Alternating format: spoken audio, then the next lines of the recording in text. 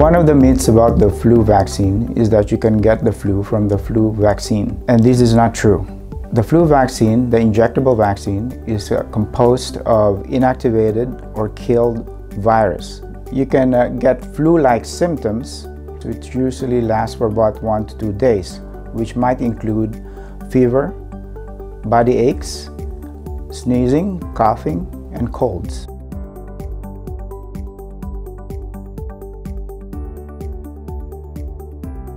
This is a very common misconception and a very, very hot topic actually these days. A lot of people do believe that the flu vaccine causes autism, but the short answer to this myth is that no, it does not. Numerous studies have been done on flu vaccine among many other vaccines to ensure that there is no link to autism or behavioral disorders. And all of those studies unanimously have shown no statistical association with autism.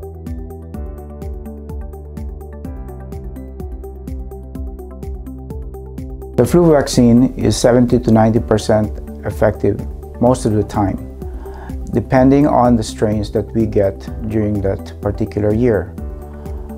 If ever you do contract the flu, after being vaccinated, typically you will have less symptoms and number of days that you will be sick.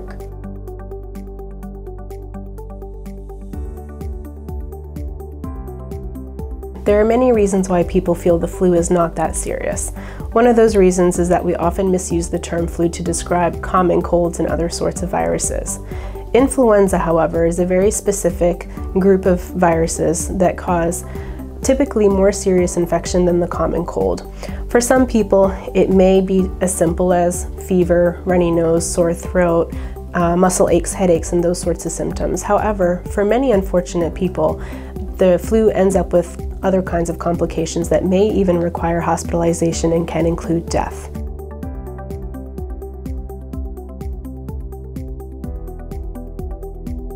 Healthy people do need a flu vaccine. Typically, if you do contract the flu, you are already harboring the virus at least a day prior to the onset of full-blown symptoms from the flu.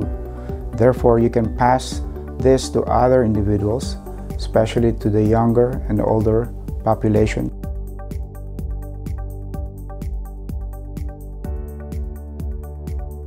You do need to get the flu vaccine every year, and the reason for this is because each year we have a different strain of virus, or we try to make a strain that's probably going to be effective for that particular year. At the same time, your immunity wanes after a certain period of time.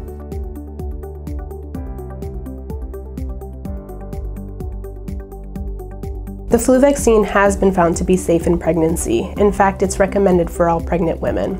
Pregnancy is considered a relatively immunocompromised state, meaning that pregnant women are actually some of the highest risk of contracting the flu, becoming severely ill, and having those major complications that we want to avoid. The flu vaccine is recommended during pregnancy, both to protect the pregnant mother and her unborn child.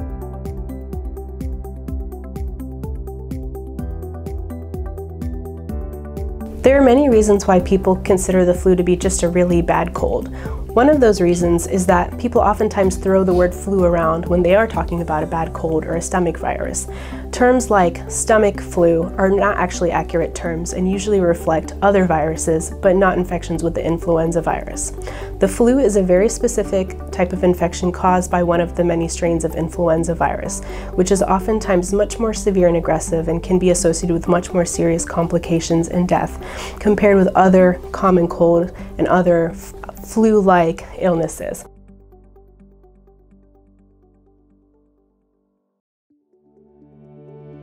Numerous studies have found the flu vaccine and its components to be quite safe. There is a small amount of a component called thimerosal in some forms of the flu vaccine, not in all forms, and in a very small amount. This is a mercury-based component, which is the cause of lots of controversy and has been questioned as to whether or not it may be linked to autism or other types of disorders. And for this reason, the numerous studies have been performed and have shown that there is no link to autism and there is no long-term adverse effects from this very scant amount of thimerosal in some components of the flu vaccine.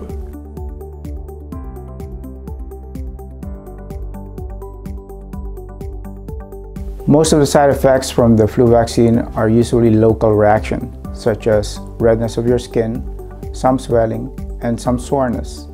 You typically don't get the typical flu-like symptoms from a flu vaccine, and if ever you do, it usually lasts for about 1 or 2 days with minimal respiratory signs and symptoms.